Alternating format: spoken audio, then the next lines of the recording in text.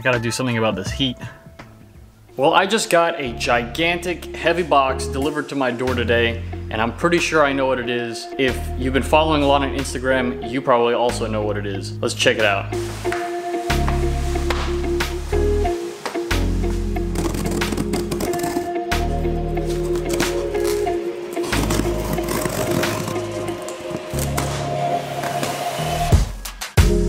Before this video even really starts, I've got to give a big shout out to my dad for helping me with every part of this project. There's no way I would have been able to film, work, and get everything done in 3 days by myself. Well, you can call me a wimp for not being able to stand the heat here in Miami, but I got an AC for the bus. But whatever you call me, at least I won't be hot while I'm driving on the road. I got this air conditioning kit from Gilmore Enterprises. It seemed like the most cost-effective system in both time and money. That said, we knew that it wouldn't be the easiest upgrade ever, and that it would probably take a few days at least. Well, this kit is actually pretty cool. It comes with pretty much everything that you need. The only part that I was kind of worried about while reading over the instructions is that we have to cut the handbrake handle 1 inch up from the bottom, so it'll pretty much shorten it by maybe 2 inches. That was just kind of worrisome to me because I'm not really sure how to rethread the bar that goes inside of it, but I guess we'll figure that out when we get there. We bought a pipe cutter to cut the handle so that it's nice and flat and not all messy if we had done it with a grinder. With everything laid out and ready to go, we started the install with my least favorite thing to do, drilling big holes in my bus. When we drill the holes for the compressor lines, we're going to be drilling up through the bottom, and we're going to really try to miss the oil lines there, so we're going to move them out of the way, and also need to jack up the car just to make it a little easier to get underneath it.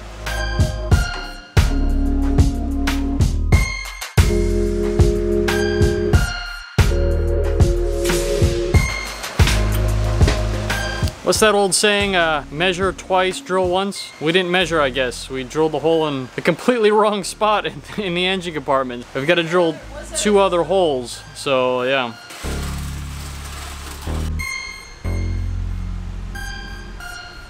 Well, it's not all bad. Drilled the 2 holes now in the correct position, and we're gonna use that extra hole that we have now to run all the wiring for the AC, so it'll look better. And I actually had some other wires down there that was just kind of pushed up behind the side of the tin, so this will kind of get rid of any of those wires hanging out there.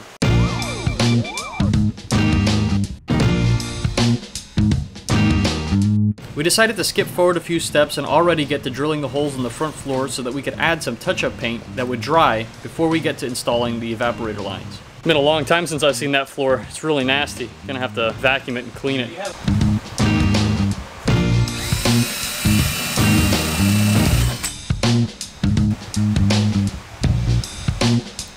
With that out of the way, we can now move to the more difficult part of installing the compressor.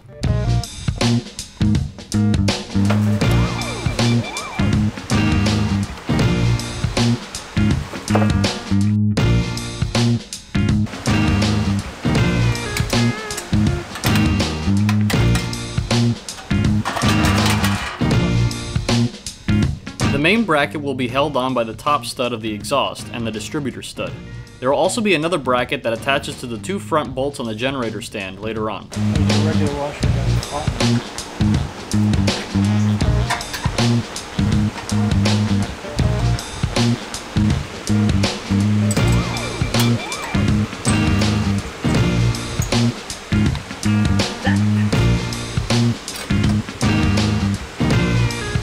We got really lucky with the CV Performance engine because it really doesn't have the same as the original coil. So my coil is already out of the way, and all the wires are out of the way and everything, so it's pretty perfect. I also already had an electric fuel pump, which was another thing that they said that you had to replace. So that's 2 things out of the way that just make the job a little bit easier.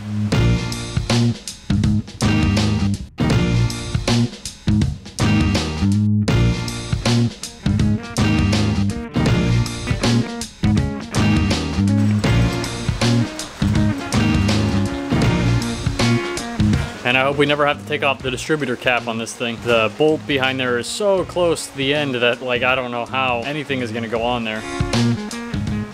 Everything fit well and went on pretty easily, which is always a good surprise when talking about aftermarket bus parts.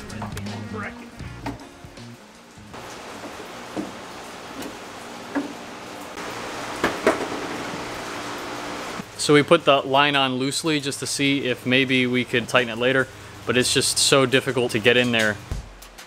With no space to tighten the compressor lines once installed, we tighten them up before putting the compressor on its brackets for the last time. We're just hoping now that there's going to be enough clearance to actually fill the compressor up with gas.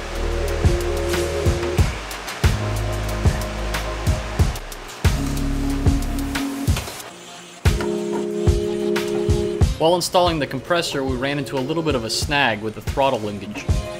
Ended up having to move the throttle linkage bar that runs across the engine up to a higher position, so it's a good thing that we have the CB Performance system in there, because they were saying in the manual for the AC that if you didn't have that second little hole on top to mount that bar, you'd have to like weld on an extra inch or something like that. So it's a good thing we already have those holes and we can just raise it up instead of having to do any welding or anything like that. We did have to remove one of the carburetor air filters to get to the linkage, but that wasn't too much of a problem, just as long as you remember not to drop anything down the carb throats.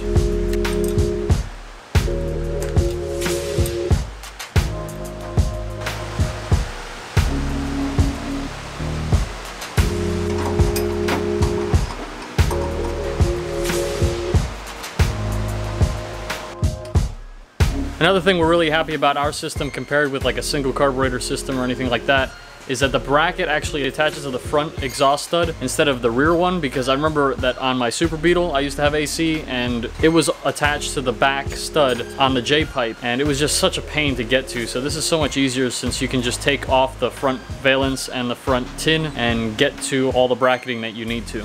We will need to notch the tin in the front a little bit, but that's not really too much of an issue. We could probably do it with some tin snips or maybe a cutting wheel or something. Next thing to do is to add the pulley that would be driving the compressor.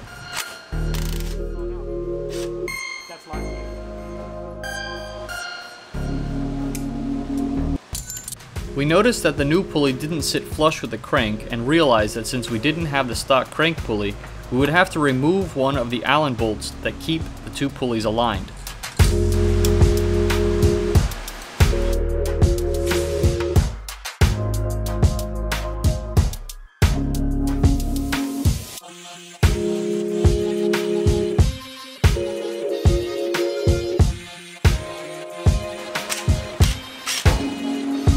I bet you thought we were gonna put that crank pulley on there with an impact tool. Don't ever tighten things with impact wrenches, I found that out.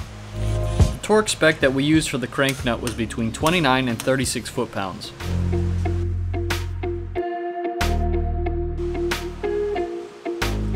We adjusted the belt tension and the compressor was on.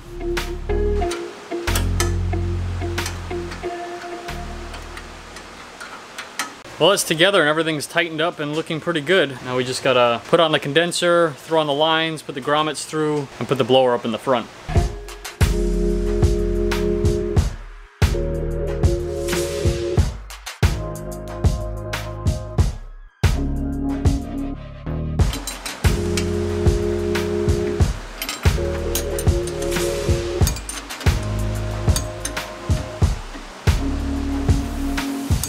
There's one thing that's definitely got to be said about an AC, that it makes everything just a little bit more difficult when you need to work on anything in the future. Pay that in mind if you are going to put something like this into your car. It might be worth it though if you live somewhere like Florida where it's 1,000 degrees every day. Next step was installing the condenser and fans. Fans up, lines to the left.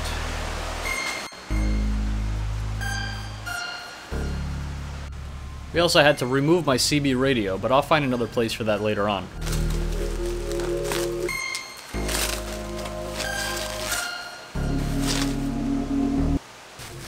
Now it was finally time to install the evaporator.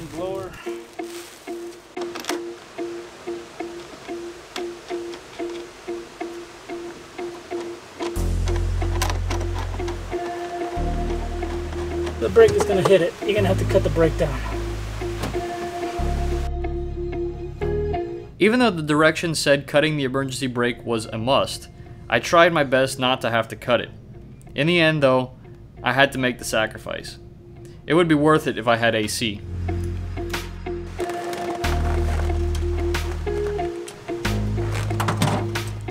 Cutting the lever with a pipe cutter was a good idea, it turned out, because it allowed us to cut only the outside tube and not the inner bolt. That way, we could extend the bolt up enough to use as a button and thread it easier. We also had to cut the spring a little shorter as well.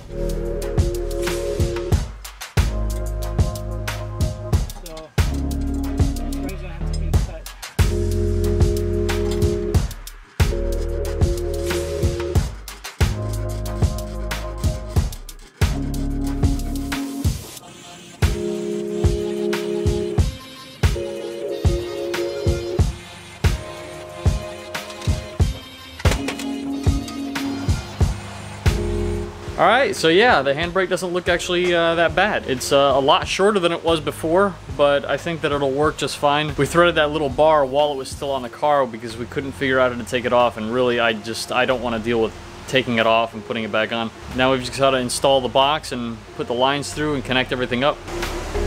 Looks like the wind is picking up, it might rain soon.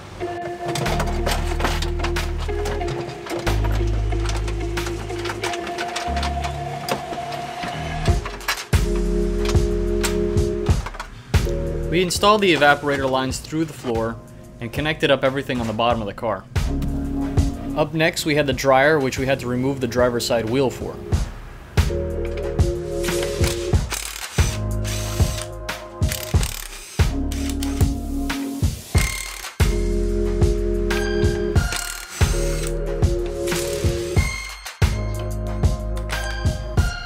With our first holes not going as planned, we checked where the holes were going to be located for the dryer very closely.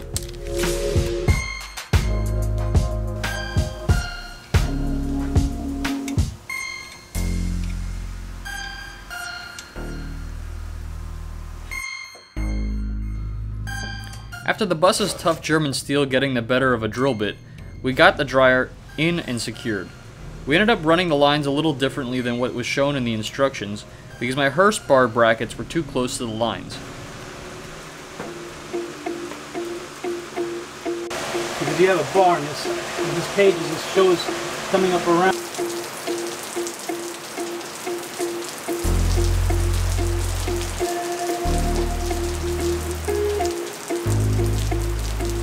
Alright, well, it's pretty much done. The only thing we need to do is hang up the lines, and we've been finding better ways of routing the lines than what originally was said to do in the kit. I've been really trying to stay away from screwing things into the sides of the frame. I really don't like putting holes on the frame, so we've been trying to just do them on the crossbars. And then we're going to move on to doing the electrical, which shouldn't be that difficult. We also added a few lengths of extra lines around the new AC lines to keep them from getting damaged where they touched anything sharp.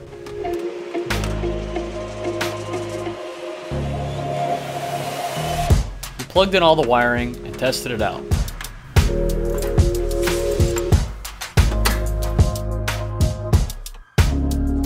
Of course, this didn't go as expected because the blower didn't work at all.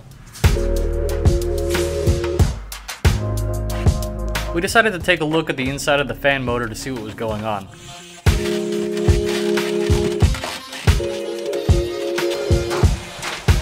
Alright, everything has been put in and wired up. Everything works well. The fan was having a little bit of a problem that it was just up by like 1/8 of an inch, maybe a little bit too high, and it was riding up against the inside of the plastic for the blower. So we were able to move the fan down a little bit, and now it works. We're putting the panels back now, and tomorrow the guy should be here to pump it full of coolant. So we'll see how cold it actually gets. The blower works really well. Hopefully that'll be able to push air throughout the whole bus, and even the passengers in the back will be at least a little bit cooler than what it would have been just with the windows open.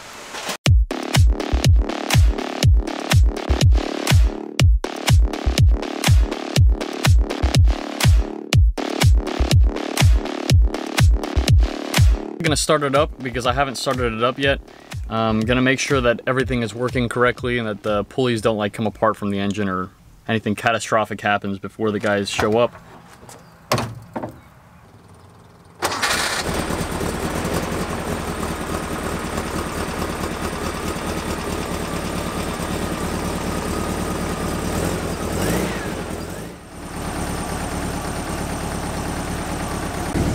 Well, it definitely sounds all right. Doesn't sound like anything's falling apart in there. I don't like how misaligned that little second pulley is. I don't know if maybe we can do something about that later on, but I have a feeling that that might wear down the bearings on the inside of the engine a little bit. And I'm even wondering if I even need to use that second pulley, because in one of the photographs that they showed online for this particular AC, it shows that I could use a V-belt that goes around the crank pulley, the alternator pulley, and the air conditioning compressor pulley, not have to use that smaller pulley on the crank.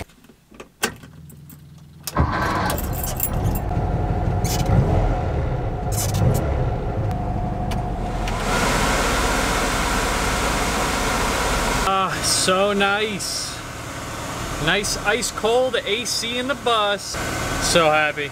Oh man, that's awesome. So the AC was installed and blowing ice cold air.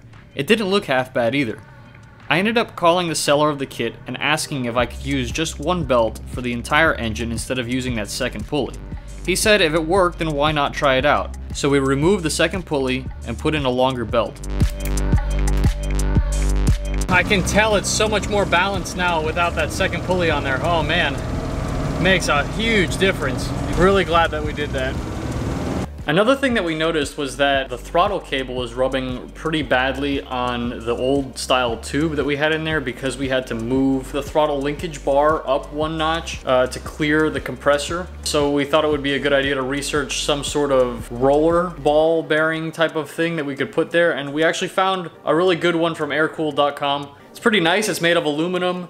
It has that little roller ball bearing that I was talking about, so that the throttle cable rides on that instead of rubbing up against the side of the throttle tube. And it also has a cool little Teflon piece at the end, so that throttle cable isn't rubbing up against the back side of the tube as well. So with the install finished, all that was left to do was to drive the bus, now comfortable even in the hottest weather that Miami can throw at us. The install wasn't that bad at all, and for the price and effort, I really wish that I had done this years ago. Well, that's pretty much all I've got for this week. So what did you guys think about the AC system? Let me know in the comments. If you liked the video, drop a thumbs up, and if you want to see more of my adventures, click that subscribe button. Thanks for watching, and see you guys next time.